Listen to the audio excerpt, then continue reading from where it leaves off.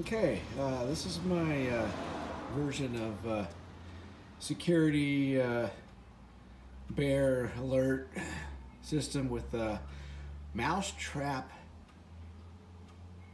innards. So I only use the spring and the actual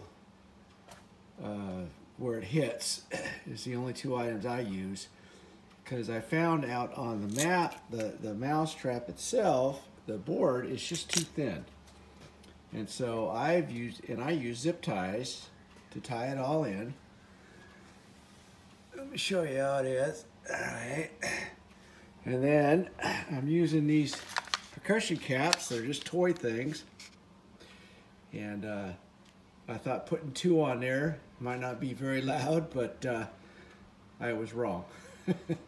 So you can buy a set of 4 of these for $1.96 at Walmart.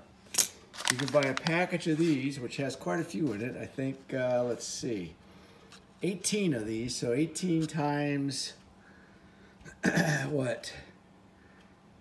8. 18 times 8. So for every 2, you only need 2 each one. So it'll last you quite a while. I bought a couple packs for $2.44. So this whole thing, I already had the zip ties, so, and just use the small zip ties. And you can see how I use the trigger here. It just pulls out. So I'm gonna give it a try and see if I can do it for you. Yep, well, only one went off that time. I don't know why, but still pretty loud.